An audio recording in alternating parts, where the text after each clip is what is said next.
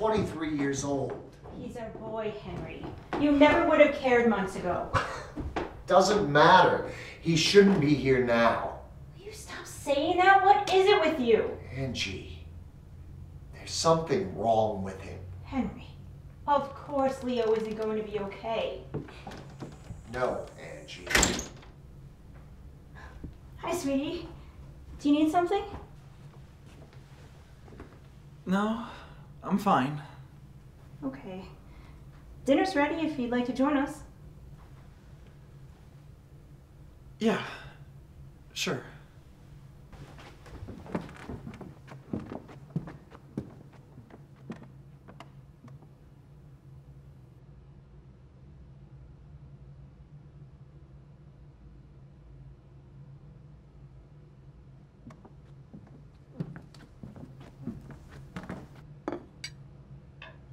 You know, I envy you, Leo. I really do. It's not every day that you have the opportunity to evolve into someone greater overnight. That an event is so important that you recognize in real time how to grow from it. Almost as if the Lord himself is giving you the chance to change. Corey never had that chance.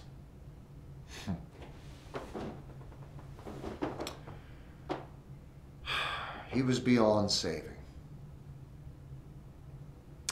He was too weak to endure the things that people thought of him. Of course, there could have been worse ways for him to go. I consider him dying in his sleep an act of mercy unto himself. Is this your way of consoling me? No. This is my way of showing you mercy. Now get the fuck out of my house. No way I'm leaving. The hell you aren't. Henry, you are not kicking Leo out of this house. Angie, Leo is... I know what Leo is. Then why are you not with me on this? Because it doesn't change the way I feel about him. Or even Corey. They're no different than you and I, Henry. Oh, don't go into that bullshit. Just as bad as the rest of them. Where are you going? What makes you feel so above us? Why is this so hard for you to accept? Just because the world is changing doesn't mean that I have to change. Leo could have led a fine life if he would have just kept quiet about it.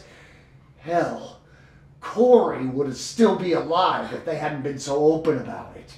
How can you even say something like that? People like you drove us to become the outcasts, and now you're upset that we're not complying with your rules? We're not the problem. You are. It's not my fault that you people keep shoving your lifestyle in my face. You're so old-fashioned. We wouldn't have to be doing any of that in the first place if you hadn't driven us to be silent. You're just like your father. You do not compare me to my father. What are you going to do with that?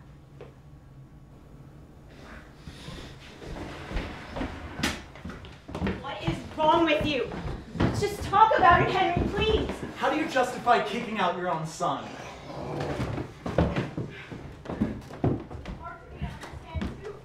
You just hear him out, please. What are you doing? Henry, please.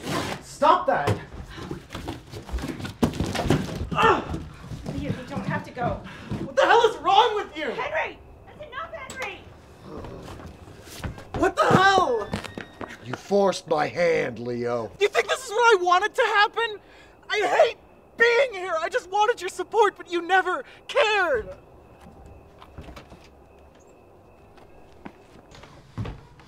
You're not going back in this room. Damn it, Henry, stop! What the hell is your problem? You've never put your hands on Mom before. This is about you. Enough! Stop!